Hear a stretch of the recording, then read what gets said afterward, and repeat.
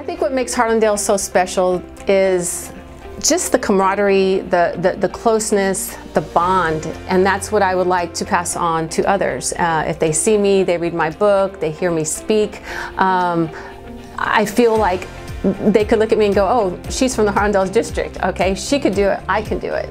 And that's what I want. I want them to feel inspiration, I want them to feel hope, and to know that they can do anything they want to do in life.